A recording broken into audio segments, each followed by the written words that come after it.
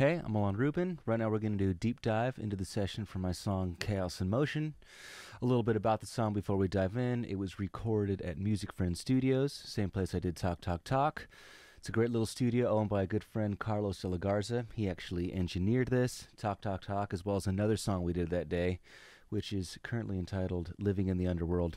I'm sure it'll come out this coming year. But anyway, we had a lot to do that day. I wanted to record Chaos in Motion as well as Living in the Underworld in about a 4 to 5 hour period, and I did all of the basic tracking there. Drums, bass, some guitar, some piano. Brought the rest over here to my little home studio where I did all the lead vocals, backups, other guitar overdubs, some percussion, whatever else completed the track. Once I finished it here, I then sent all the files over to Ilan Rubin for mixing. And pretty much what we have here is a song that leans a little bit simpler in terms of production. Pretty raw in regards to the instrumentation. We have drums, bass, and vocal for the majority of the song. Guitars come in for the choruses.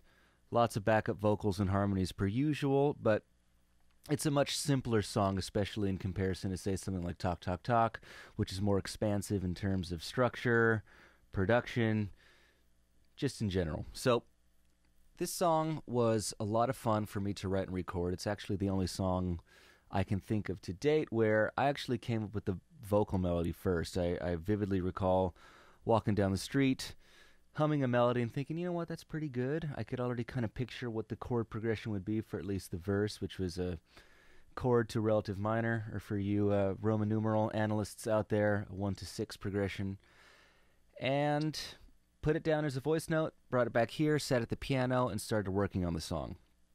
So to me, this one is a combination of a few things. It's definitely got a bit of an instant karma vibe in terms of the shuffle. To me, there's a bit of Motown in terms of the structure and the harmonies.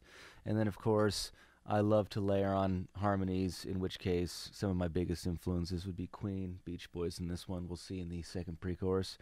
But anyway, that's the overall gist and vibe of Chaos in Motion. So why don't we go ahead and dive into it.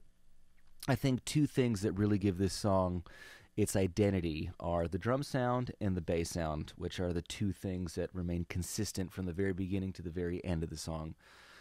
The drum sound is intentionally raw. When I did a rough mix of this, I sent it to Aaron and said, obviously you're going to do a better version of this. But it was very compressed and it was very harsh. And the idea I wanted was for it to sound garagey. And I mean that in a very literal sense. The garage that I grew up playing in was typical concrete, no treatment. And I just recall the drums sounding very live, very loud, and pretty harsh. Eventually, we would soundproof the garage to avoid numerous calls to the police from neighbors. Thanks, guys.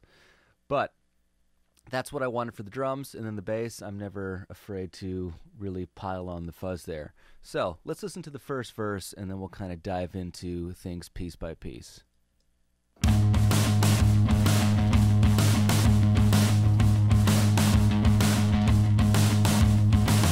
running around, don't know where I'm going. Got too many things in my head, is always out the door with no direction. For hours and hours I can think in circles. The state of my mind is an abstract painting. One of these days can I make it clearer? So that's intro and verse 1. Drums, bass, lead vocal, and some backup. So here's the drum sound by itself. It's nothing crazy, but it is more raw, especially in comparison to, say, Talk Talk Talk.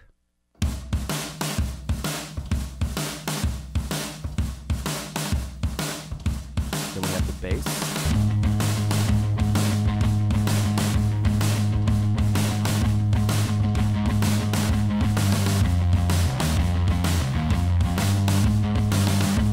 And as you can see here, the bass track seems to be 4 tracks and then further processing through the bass bus. And I also would like to point out that this is a committed session. So I've committed, baked in the plugins to all the auto tracks. So these are the final tracks, but we're not going to be diving into plugins specifically. Anyway, so we have a bass DI, dirty DI, a bass reamp, the original bass amp, and like I said, further processing on the bus. So we can kind of dive in here. I'll ungroup them. Bass DI is very plain. Definition there in the note. The dirty DI is really where the bulk of the sound is coming from, and that's this. So we mix the two up, we get the dirt, a little bit of clarity from the DI.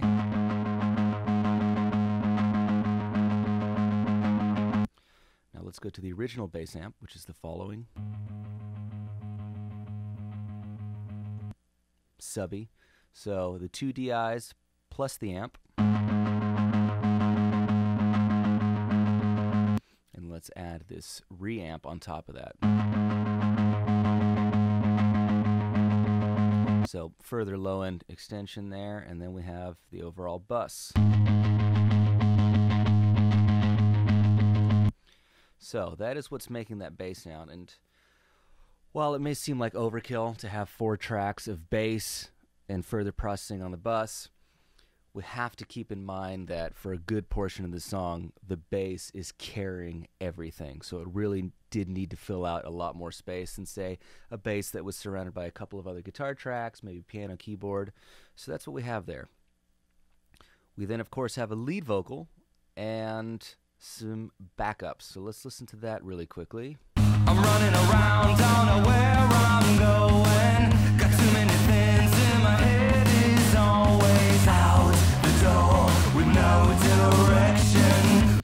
So I'd like to point out that these backup vocals, these harmonies, I wanted a very Michael Jackson treatment of them. And what I mean by that is the singer's in front and then the backup vocals are right here on either side of you. And I associate that with a Michael Jackson sound. Not that the melody or anything sounds like Michael Jackson in particular, but like The Way You Make Me Feel, for example. Listen to that. Those vocals come in right here, and it's a quality I like, and I thought it'd be fun to kind of have this garagey vibe, but then have these very pristine vocals pop in.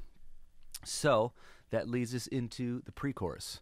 Pre-chorus, we have an introduction of the piano for the first time, and additional backups. We have a harmony that comes in with the lead vocal, and then we just have a pad of oohs, which fill out the sound and really outline the chord progression. So let's listen to the pre-chorus. Of all the things that matter, should they mean this much?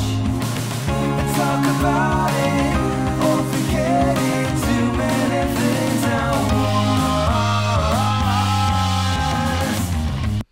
So let's listen to the piano, lead vocal, and all of the backups. Of all the things that matter, should they mean this much? Talk about it or forget it. Too many things at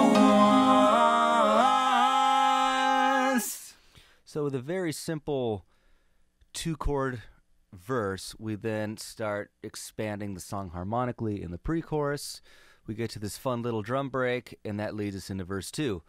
So to keep verse 2 feeling like it's chugging along and growing, I add a falsetto vocal, which is doubling my lead up an octave, and claps, and that kind of helps fill it out and feel like it's progressing. So drum break into verse 2.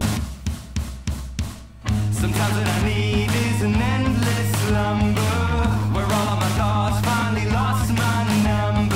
Out of reach, don't know when I'll be back. The deeper the trance of my self-made problems, I'm losing a game that I never rise to play. Every day, won't it just go away? That's verse 2.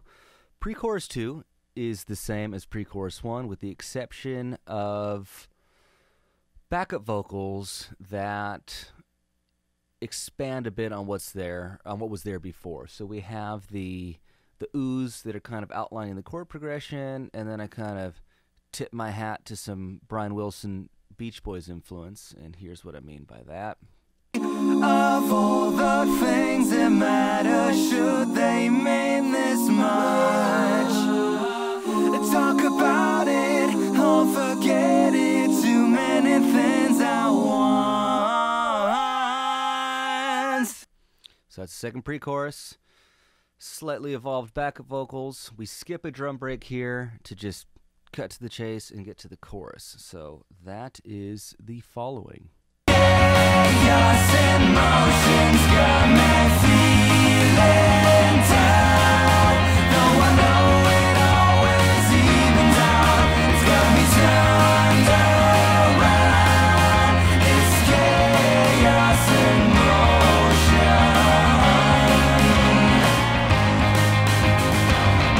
So that is the chorus to Chaos in Motion. Very sort of classic pop with a bit of power in there. We hear the introduction of guitars for the first time in this song. We have a jangly rhythm guitar, which is very Lennon, All My Love, and if you listen to that song and pay attention, you hear a consistent triplet or sextuplet guitar that he's going all the time, and then some very kind of Brian May, just big single note guitars. DI fuzz, something I love to do, and the guitars themselves sound like this.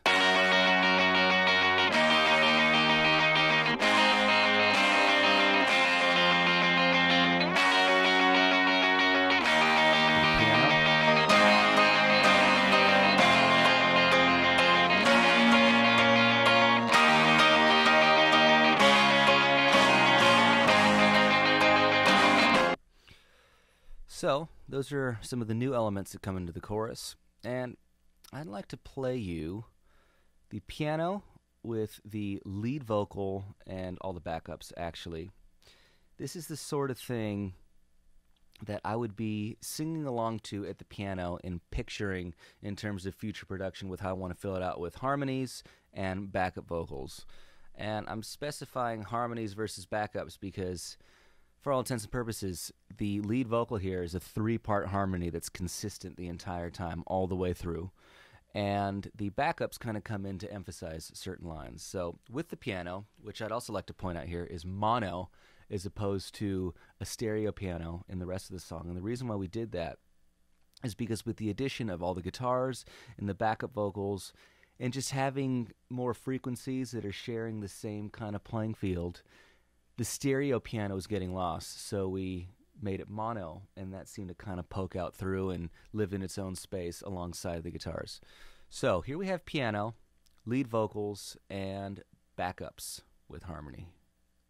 Chaos in motion's got me feeling down. Though I know it always evens out, it's got me turned around. It's chaos in motion. So there you have it.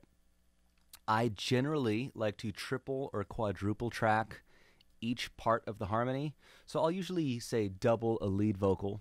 Each harmony will have 3 to 4 tracks. So if we're looking at a harmony or stack of vocals that has 3 parts, that'll be anywhere from 9 to 12 tracks. So it can really get dense, but it adds to this character of a very lush sound. So check this out. Feeling down. It evens out. It's got me turned around. It's chaos in motion. So a lot of vocals going on here, and the chorus leads us straight into the bridge. Now, I'd like to point out that bridges are often my favorite parts of songs and my favorite parts of songs to write. And that's because we don't really have to focus on repetition. The bridge is there to pull you away from what you've been listening to. It's an opportunity to tie up what's going on lyrically, but musically, I love stepping out, going somewhere else, and finding a way to bring it back to what we're expecting. You're obviously always expecting a return when you go into a bridge. So no repetition here. The bridge is very clearly in 2 halves. In the first half of the bridge, we'll hear that things are far more melancholy, that jangly piano with a bit of echoes going on there. I think the Motown vibe, at least in my estimation, is being laid on fairly thickly there. And the second half of the bridge then goes to a more optimistic chord progression that brings us up and pulls us back into the chorus. So let's go ahead and listen to the bridge. My heart is beating fast, my pulse it gets so high. But when I think about it, it's in my mind's eye. Tied up imagination set loose in the sky.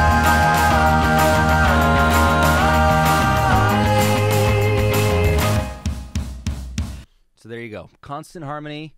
We have a more melancholy first half of the bridge, and then as we get to the second half and things start picking up, they're moving upward, they're building, they're feeling more major.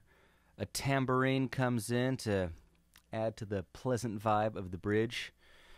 Then we find ourselves at a drum break and back into a final chorus. So here is the bridge in its plainest form. My heart is beating fast, my pulse it gets so high. But when I think about it, it's in my mind's eye. Tied up imagination set loose in the sky.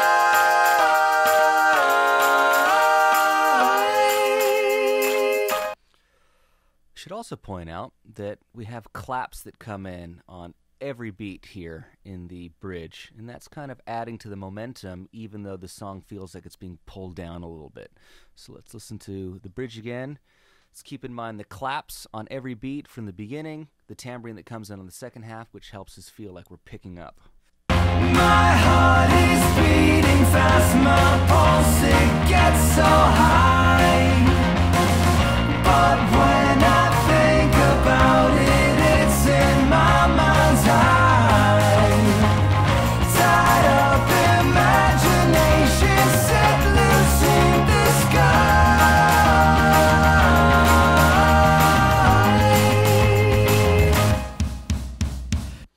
Also had some fun guitars here, chugging along a little bit.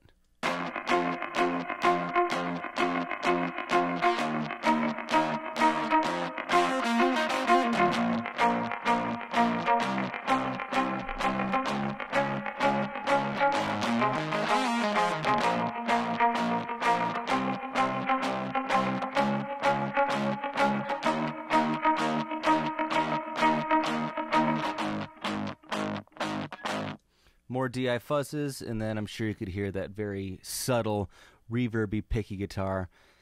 It's almost acting like as much of a percussion instrument as it is a harmonic instrument. You don't really realize it's there, but if I were to mute it, you would think that something was missing. I like to often fill things out with a palm-muted, picky sound, because it just adds to the rhythm, and then the actual notes that I'm playing just kind of help fill out the frequency spectrum there. So then we get to our last chorus after this drum break. And this is a double chorus. Chorus 2 here is the same as chorus 1, and then when we get to the double, I'll point out a few subtleties that I add to the guitars, which make the chorus feel like it's constantly climbing before obviously the song comes to its conclusion. So why don't we go from about halfway, since we've already heard the chorus, and I will point out what I'm talking about in chorus 3.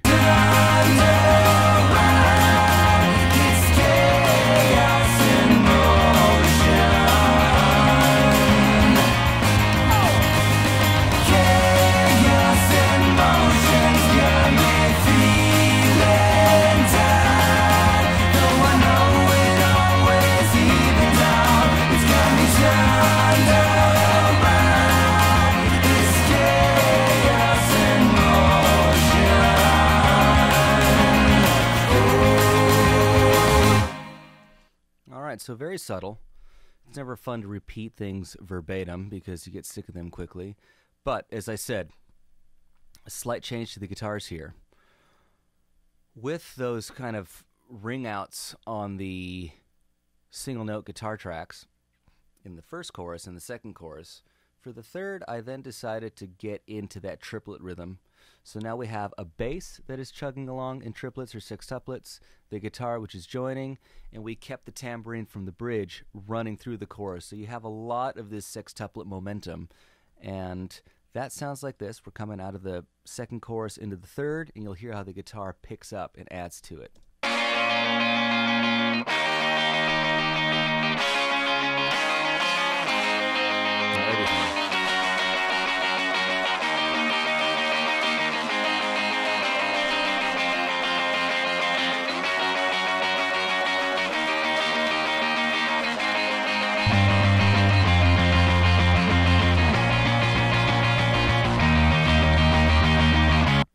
So that's a lot of stuff. A lot of different parts playing the same rhythm, but that adds to the energy, the power, the momentum. Of course, with the drums and piano keeping everything else anchored.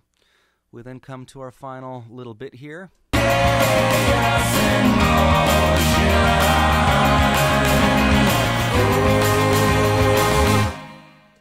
And we wrap the song up nicely with a neat little bow of vocal harmony ooze. So that is Chaos in Motion. Hopefully you enjoyed it. Go listen to it, stream it, and thanks for watching. Have a good one.